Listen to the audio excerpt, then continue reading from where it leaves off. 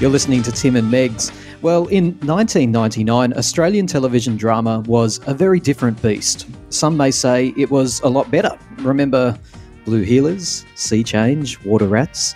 But certainly when it came to gay storylines, they were fairly rare. And when they did pop up, they were considered as progressive or breaking new territory. Jake Blundell is our next guest. He played Tony Hurst on the hit Channel 7 series All Saints, which is now available on their catch-up service.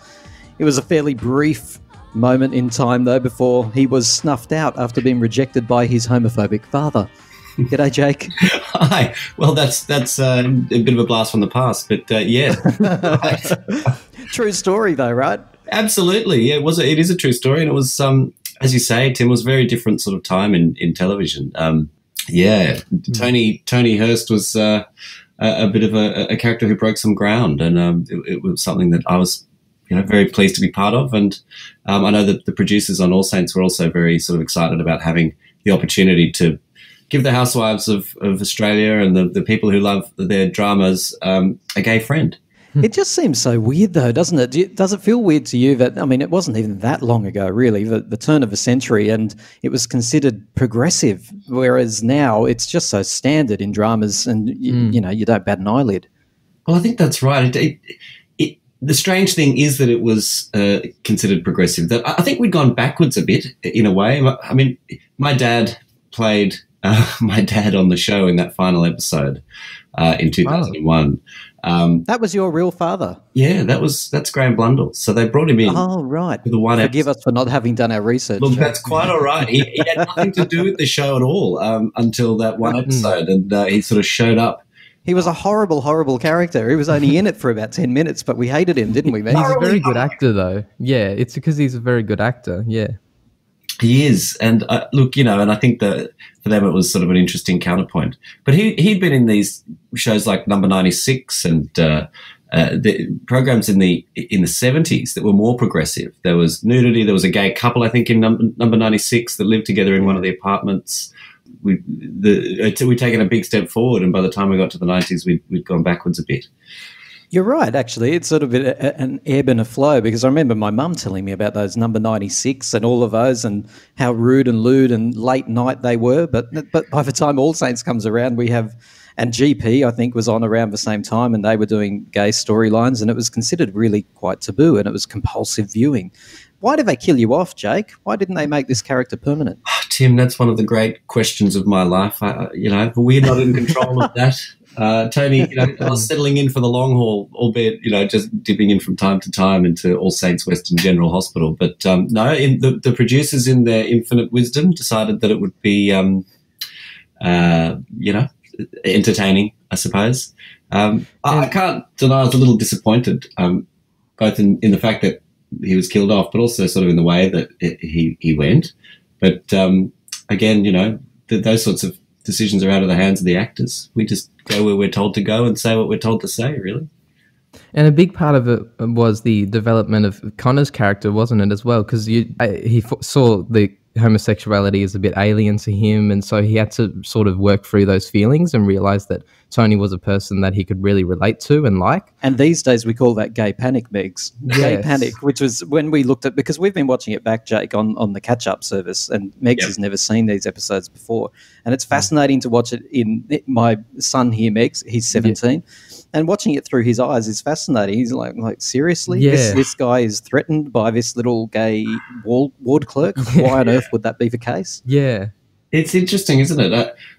But I think that was sort of an important process for the character of Connor to go through. Yeah. And for Connor to go through that progression, I think it was quite important to see Tony as a person, to see Tony as just a friend, for the gay part of it, not to be really the defining characteristic. And I think that was an important part of what they were trying to do with Tony as well. They didn't want the character to be, particularly sort of overtly camp or stereotypically gay. It was more about somebody who just sort of happened to be gay, but in every other respect was just part of the team and got on with the job and became a friend to those people in the team.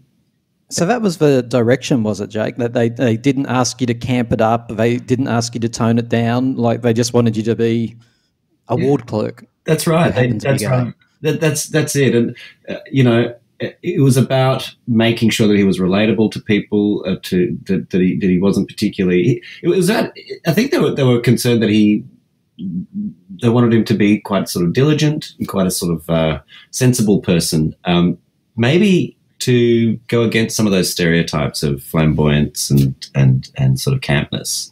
Yeah, and his love of football and the Cougars would have been a big part of that, as well as allowing him to connect with Connor, I guess, as they have a common link and a shared interest. Yes, I think that's right. And, it again defeats the sort of stereotypes that, but perhaps there was a perception that football was a sort of an Ocker Aussie thing, and it wasn't the kind of thing that a gay person might be interested in. But I think it gave Connor and Tony a connection point and something that they could really sort of get behind together. So, as you say, that the football part of the storyline was important for that.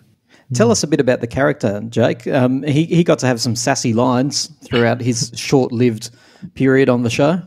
He did. Sometimes the sassy little one-liner, dropped in the middle of a conversation between Terry and Connor, or one of the other, to lighten things up a little bit sometimes as well.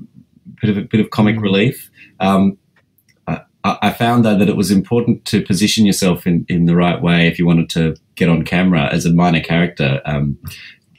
So, there are techniques about that. When you drop your little one-liner in, you do it while standing very close to Georgie Parker's character. You sort of require them to turn it into a two-shot so you get it on the screen at that time. So little techniques as you go along, were important. But no, the character was lots of fun. Had to sort of deal with some of the tension around him being gay. He liked Connor as a friend, but Connor had these issues being able to sort of accept him. But look, as we went along, by the sort of second season, I think he just sort of was a lot of those sort of tensions fell away. The character did go through a separate sort of storyline about contracting Hep C from a needle stick injury from Pippa Grandison's character. Her character came on in one episode, and she faked kidney stones in this one episode, so that she could get pethidine. And in the process of getting pethidine, there was a syringe left out on the counter, and I got a needle stick injury. My character got a needle stick injury from her syringe and ended up contracting Hep C from that. And the sort of difficulties faced with that sort of health. He wasn't around for very long, but I'll tell you what, he did a lot when he was there. Then he also developed a casual drug problem, didn't he, which ultimately claimed his life. Absolutely. A casual drug problem. He apparently had a boyfriend in New York that had left him, and he came back and decided to party his life away at the day club. And then Connor advised him strongly against that, and he was extremely defensive of him that entire final episode, which I think was just trying to mark his transition from being slightly homophobic to being, fully embracing Tony. Yeah, that's right. And so, that was a very tense, very very tense moment. But at the end, I think, as you say, Connor had fully come around and fully developed in that way. And it's just a shame that I had to die to do it. He gave his dad a gobful. Yeah, it was good. I loved that scene. I don't understand why Tony couldn't have given him a gobful. It had to be. Well, I guess it's just the hold his dad had over him. But then Connor was able to tell him, it's your fault. I've got to dig into it a little bit because it sounds like you've named it as one of the mysteries of your life. Like, why did this character progress? I got over it, but go on. Are we bitter? Are we resentful? Can you not look at it on the screen anymore? It's difficult to look at it on the screen anyway. A lot of actors would probably tell you that it's a slightly uncomfortable feeling, but really something. For me it was anyway. I don't know. It always seems a bit strange, but. No, I'm okay, but I'm no longer an actor. I've gone off and done other things now. So that's disappointing to hear because this character, like I tell you what, it really made an impression when you watch this back on when you watch it back on the catch up. He really he comes along and he really cements himself as one of the characters, and he feels like one of the permanent characters. And I know that there seemed to be, and you can correct me if I'm wrong, a period where he was there for a certain period of time, and for whatever reason he racks off. Yeah. But then all of a sudden he's back again, and for a viewer you think, there you go, he was popular enough, they brought him back, and then all of a sudden they knocked him over the head with the frying pan. Yeah, it was very sudden. I thought it was very shocked me. I didn't think they were going to do that. But they obviously did it for Connor more than for the character of Jake, is at least my viewer impression, because they needed to round his character off a little bit. Well, I have to say your ideas about it are as valid as anybody's, because nobody ever talked to me about why they were doing it. All I found out by receiving the script in the mail, and as I read through the script, I realised that might be it, unless I come back from the dead like one of those daytime soaps in the States. So. You probably never pondered this question as much as fan viewers like us, but would the character be written the same today, do you think, or would it be completely different now that we're 20 years on? Well, I don't know. It's a difficult question to answer. Surely you wouldn't have Connor standing there with his sideway glances thinking that the gay ward clerk is trying to crack onto him. Like, surely you wouldn't get away with that. You would hope not.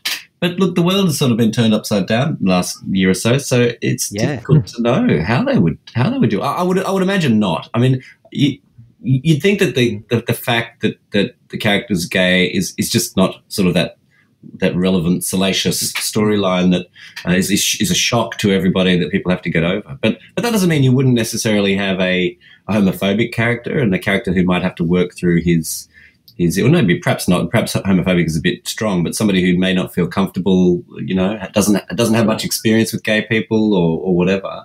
Perhaps that would still be, something that you'd see in a storyline. But you would think that it would be different. It would be handled differently. But yeah, I think the producers really did a great job, and I know that there was a lot of sort of enthusiasm about being able to do this, about being able to have a character who happened to be gay, who ultimately. But I have to say, Jake, you talk about how they just wanted to almost normalise it, is what you're saying. Yet, if they were really trying to do that, why did they make you dress in that ridiculous, ridiculous garb? The jumpers were hideous. The jumpers were amazing. Every week, it'd be more gaudy than the last one. More clashing colours and stripes. It was incredible. I don't know where they found them. They're just quite hideous. You see your costume and you say, "Well, I would never wear that. Who would wear those clothes?" And I said, "Yes, but it's different. It works differently on television, and the colours work differently." Oh, yeah, right. Well, believe me, they stood out. I'm surprised you didn't get a rash with all that artificial fibre against your skin. Well, exactly. I've got to ask, what was it like at working with the rest of the cast too? Because you were with big names, popular names, Gold Logie winners, and you came in quite late as well. So to an established cast, I've heard lots of information that suggests it was a very comfortable set, a very relaxed set, a very professional set. But still, for you at the time, walking in with some of the incredibly experienced actors around you, must have been daunting, surely. Look, it was daunting. It was intimidating.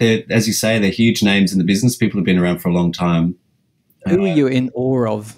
Go on, tell us. Who did you watch perform their craft and go, wow?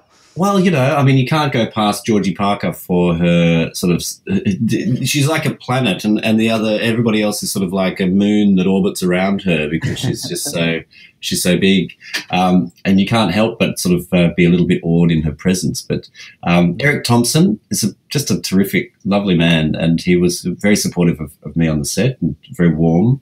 So Jeremy Compston who played Connor. He's a doctor in real life. And he had already obtained his medical degree at that stage. So he was not only an excellent actor and very diligent, actually, in the way that he went about his work. Always knew his lines, always hit his marks. Never, the technical side of it, he was very, very diligent. But he was also sort of, chucking in his 2 cents worth on the medical front as well, even though they had advisors to help with the medical things. But so it was great having something. Never insert a syringe that way. It would never happen that way.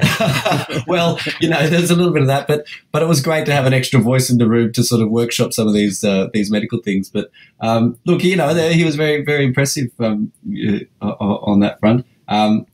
Libby Tanner, incredible, and I think favourite. Oh yeah, she's just wonderful to work with. But ultimately you can't really go past Jude McGrath, Von. Yeah.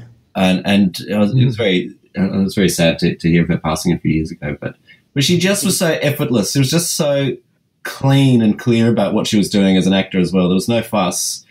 It was just simple and direct and sort of elegant. And there's, it just is it's great to watch somebody work that way, cut away all the rubbish and just go straight to the sort of the simple heart of it. I've seen her in a few interviews, and such the opposite, I have to say. We do Von impressions here. All you have to do to act like Von is clench your back teeth together and say something quite cross, like, I'm getting flashbacks now. I'm getting... Absolutely. So, listen, you've been very generous with your time. What are you doing these days, Jake? I'm a media lawyer, a defamation lawyer. So I decided to go to law school and better be careful the way we edit this then. That's right. Look out. So it's it's a very different sort of life now. But do you miss acting? No, not really. What? Because it was unreliable, or the actual craft, or what? The craft is good, but it's it's stressful and it's difficult, and you have to sort of go down these rabbit holes and test and challenge yourself in a way. And use your emotions in a way that, can be a little draining. And on the other side of it, when you're not doing it, which is most of the time, you're desperate to sort of get a gig and you're waiting for the phone to ring. It's nice to be able to be sort of a bit more in control of my destiny, have a job to go to and be able to just do my work. As an actor, you have a few difficulties being able to do that. So I found that frustrating after a few years. Yeah, predictability is not always a bad thing, I have to say, especially in a professional sense. Jake, thank you so much for talking to us. I know it's a bit random getting a message from people like us, but we're watching it, and we're just amateurs, but we love our Australian TV. And I tell you what, putting this 17-year-old through an education in Australian TV, he didn't even know who Molly from A Country Practice was, and that's a failing of me as a father. Oh, not at all. Well, there's a lot to know, so that's right. Well, it's a good thing that we can, do the catch-up stuff and see a lot of this great old TV that's been made that's still there. So it's still relevant, especially All Saints. Yeah, I love it. Oh, great! Good on you, Jake. Thanks so much, guys. Today. Have a lovely day. All the best. Thank you. You too.